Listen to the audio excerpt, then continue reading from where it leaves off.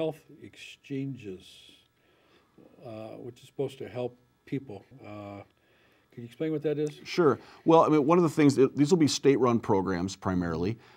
As long as the states put one in place, the federal government will kind of just stay out of the game a little bit. But the idea being to have a place where a person can go to a healthcare, go to an insurance market and find something that they can compare apples to apples. Right now, it's really hard to shop for insurance, as you could probably imagine, because most of us aren't used to actually reading insurance policies to find out whether or not we're getting the right kinds of coverage or it's got all the things we want. And a health exchange would help us do that. And so I think we're going to see some of the states really implement that. It should help people find, at least shop for the insurance that they need. Now, for people who are seniors right now, the health exchange is not a new idea. In Medicare Part D, prescription drug coverage, a person can call up the senior linkage line, which is part of the Minnesota Board of Aging, and the Minnesota Senior Linkage Line will help you look at different companies and see what the policies are. They will ask you directly, what drugs are you taking right now? What prescriptions are you taking right now? And they'll see, looking at different companies. And what the price is. So that's really building upon this Medicare Part D, and that was very, very helpful to me as a retiree to be able to go to the senior linkage line to have help in that. So yeah. Health exchanges, it's a marketplace, and this is to help guide you. You can have some guidance as you go through the market. Yeah, and certainly we want. I mean, these are all things that help control the cost in the system for everyone. We want people to get the drugs at the lowest possible price that they can get them at, so that they can that Medicare isn't paying for the higher priced drugs. Mm-hmm. And so we've got to keep giving opportunities to do that. And that's, I mean, one of the main concerns about the Affordable Care Act is whether we're doing enough in that law to actually control the cost. This is an example where they're making some good strides forward. Now, when the Affordable Care Act was passed, how did our 8 members of Congress vote for it?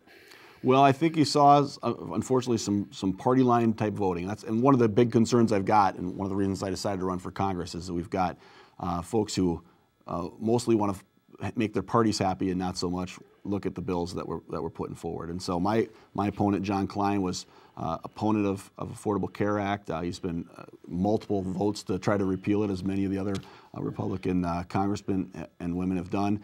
And I think that's it doesn't seem to be so much along party lines as along, we want to stop the president from having any level of success or stop Democrats from having it. And if you have that kind of a setup, you're going to find you can really put cogs in the wheel and make sure the wheels don't spin in government. And we've got to have people who are ready to get back to work. So it's not just a case of people trying to get together and figure out the best way to serve the health needs of our population, but it's got down and dirty. It got tied up with all the mess that's going on in Washington right now, where these guys, all they want to do is fight rather than get anything done. So the Supreme Court came in 2012, in the summer of 2012, because those who were opposed to the Affordable Care Act said it was not constitutional, was somehow going against our basic framework of government. What was the ruling of the Supreme Court? And why is it important that the Supreme Court ruled? Yeah, well, obviously it's like a 90-plus page decision, which I've had a chance to read, but the long and the short of what came out is that they said that the plan could go forward as it was. It wasn't something they could do under the Commerce Clause, but they can implement these individual mandates. They can make sure that the coverage is there, and so it's going forward. And I think what we've seen in response to that is folks who are opposed to it try to make a political issue out of something that's now behind us. The Constitution says we can do it, apparently, according to our Supreme Court, and we ought to be moving forward on improving the law rather than now fighting over whether or not it should have been put in place in the first place. So it is going to be there, and let's work with it. It is, and frankly, I don't think the people in our country would go back on the good parts of that bill. Making sure that your kids can stay on your health insurance until they're 26, people are not going to want to give that right up. Making sure that pre-existing conditions don't preclude you from having access to health care. People are not going to give that up. Closing this donut hole. Those are things that the people really like and they need. We need those things. And so I think it'd be pretty hard pressed to repeal the whole thing now. Those important components are going to be there going forward. And we need that mandate in there to broaden the pool. You know, we can't just have sick people buying insurance. We have to have a broad pool, and that helps pay for these very popular parts of the Affordable Care Act. Right. So, okay, so we covered some big issues on a kind of a global basis or a national basis. You've been out door knocking this fall. You were out door knocking last summer and probably last spring as well. What issues do voters want to talk to you about as you quite literally knock on their door? Well, as you would be expecting, the kinds of the issues that the voters are talking to me about really center on a couple of different issues. One is making sure we're protecting Medicare as we know it, making sure that we have a Social Security system that will actually be there. Those are crucial programs that people care deeply about, and they're part of this national discussion that's going on now with Congressman Ryan being selected as Governor Romney's vice president, presidential nominee.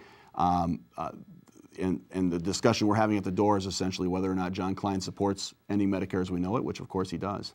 The other big issue that comes up deals with jobs and making sure we've got a strong middle class. I'm a proponent of making sure that we have a strong middle class that can generate jobs in our communities, because when people have money in their pocket, they go spend it in our local communities, and then those businesses need to hire workers to provide the services and the goods, and that's how job growth works. And I am looking forward to having that discussion with them. And then the third thing that really comes up a lot, and it's a discussion I'm happy to have, is we've got to get our costs under control in our government. We just can't do everything for everyone. We have to decide what our priorities are and actually go forward and set those out. We have to root out any waste that's there, and we have to make sure that we make sure everyone feels like they're getting good bang for the buck on their dollars that we send to our federal government. Okay, when you mention cost containment, I've heard it said, that the biggest place is in defense spending, which is, we want the best defense possible, and that's a basic reason for having government, along with just a few others. Are there things that could be modified in a defense budget that would not jeopardize our overall defense? Certainly. I mean, you've probably seen reported examples of the two branches of the military buying the same vehicle, so we have some redundancies. We've certainly had a couple of wars over the last decade, or at least one of them that was a war that we voluntarily chose as opposed to one that we had to go do. And so how we spend those military dollars is something that we need to be analyzing. I'm absolutely in favor of making sure our troops have everything they need. When those men and women go into the field, any tool they need to be successful, they should have. But we have to be wiser about where we go send them, which we haven't done a good job of over the last couple decades. And we have to be smarter about how we spend the money when we're here to root out the waste. But it's not just in our military budgets either. I mean, there are redundancies in our federal government that we have to get. There's Medicare fraud that we could save billions of dollars on Medicare fraud if we could close the loops on those types of things. And we have to make sure that we really root out those things. And it's not just because we don't want to waste money, but it's because the faith of people in our federal government is determined by whether or not they think their money is being spent wisely. And so any example of waste, we should root out, we should eliminate. Democrats aren't doing enough to root out that waste. Republicans, they do root out some waste and they hold it up like an example, but then they go and spend it on tax breaks for the richest among us. And that's wasteful too. And so we need people who are going to be focusing in on, instead, just like a laser beam, on making sure we get a government that works efficiently for us. You mentioned our men and women in uniform, and a picture comes to my mind of young men and young women especially. I'm thinking about another issue, student aid, the loans that people receive to continue their schooling. What has happened on student aid in the last 4 years in terms of banks versus banks loaning money versus government oversight of loaning money? Sure. Well, I mean, obviously we've seen there's a lot of concern in a lot of families in our district about whether or not we're going to be able to afford colleges, whether that's going to be a dream that can be done.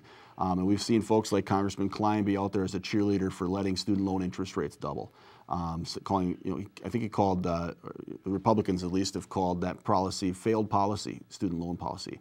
By the way, they're fine with no strings attached, bailouts going to banks and so forth, but our student loan policy has somehow failed. And I think that's just an example of where we've kind of got a priority wrong. It's a top-down approach that they're taking as opposed to a middle-out approach, a middle-class-out approach. Our middle-class families, they need those student loans to make sure their kids can be successful. And when you look at the Paul Ryan budget and kind of what it does as a general thing, it shifts $6,400 onto our seniors so that they can give tax breaks to the richest among us, another, $265,000 to the richest among us. That's sort of a dynamic of taking money from the middle class and giving it off to the folks on the top end is just not going to work to be successful for our families. And the same is going to be true here with the student loan program. We have to make sure that these programs are there, whether they're Pell Grants or student loans that are subsidized or available dollars to make sure that our kids can go get the education they need to be the 21st century workforce we need to be successful here. If we are going to be competitive in this world, we need to have we need to have students who are well prepared, and we want to make that affordable for all of them. We're getting down to the last couple, 3 minutes. Any issue or issues that we have not touched upon that you would like to mention right now? Yeah, well, I would just say, look, Washington is broken right now. We have got a system where it seems like Democrats won't do enough to root out wasteful spending that's there. They won't do enough to prioritize. Republicans aren't doing enough to make sure that the middle class has a successful opportunity. They just want to shift the tax burden onto the middle class and help out a few folks at the very top end. That system, where the goal is to stop each other from having success, is the problem that we're having now. And folks like John Klein, who are part of that, are the cause of that problem. And it's our job now to make sure we put people in Congress who want to make sure we're successful in this country, that want to make sure our kids are innovative and creative and have the entrepreneurial attitude that it takes to be successful in a 21st century economy. That means investing in things like education, not undercutting it or not leaving No Child Left Behind in place because Congressman Klein doesn't want to have the president have any success. We have to do these things if we're going to move forward, and we need people in Congress who are willing to do it. I'm willing to do it. That's why I'm running. Very good.